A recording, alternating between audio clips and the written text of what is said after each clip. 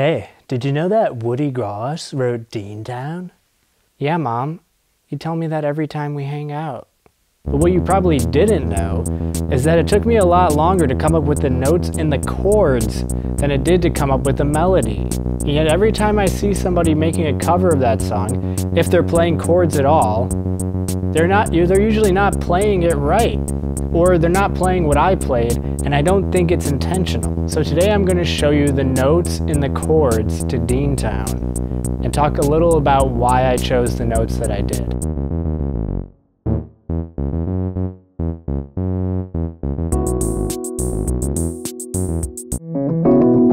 First chord, and it's a D flat in the bass, is the root of the chord, but what I'm playing is a B, E, and G flat. So that would be what? A minor 7, 4. But I'll tell you right now, I'm not thinking about these chords like that.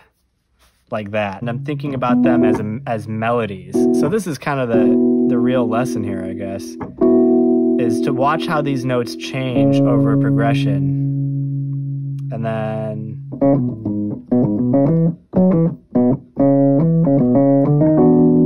so that's the next chord.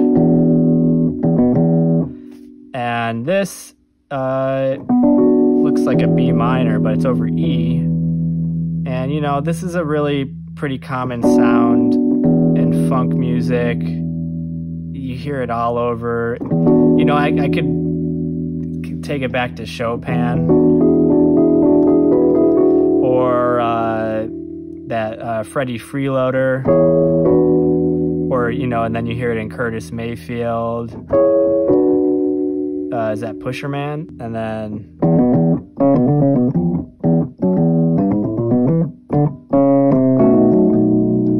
so then that's classic B flat 7 dominant, you know, and I do a little grace note, I'm pretty sure.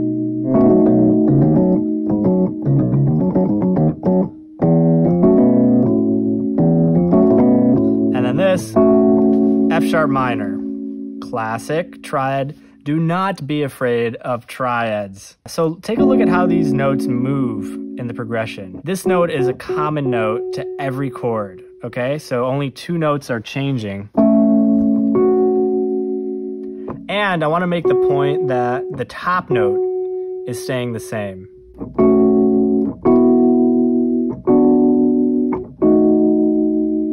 Look at how they change without the top note.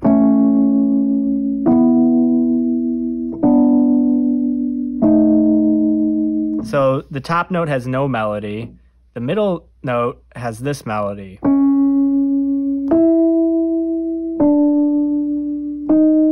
That's probably the most attention-grabbing melody. And then the bottom note is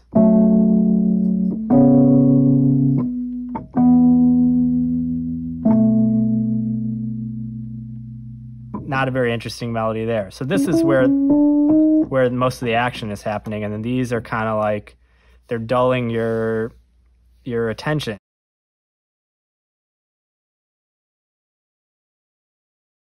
This is the ending part.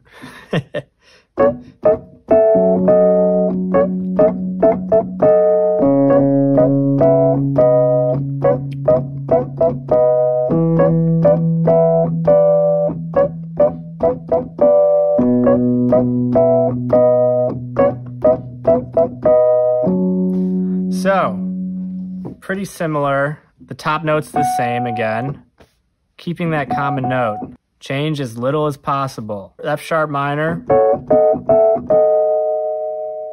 I'm doing that little melody. And this is the top and bottom note.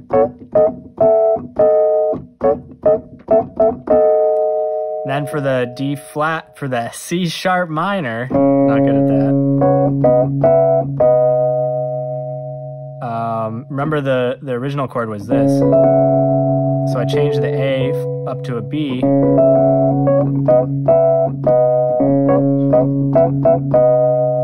And this stays the exact same. Again, Change as little as possible. What do you think I changed right there? I gotta change that note. These two stay the exact same as the one before.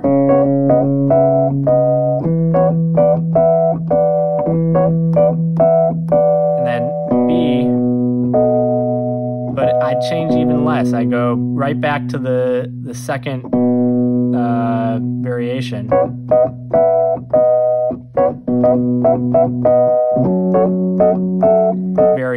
So this is one version, that's a second version, that's a third version, and then I'm going back to the second version again.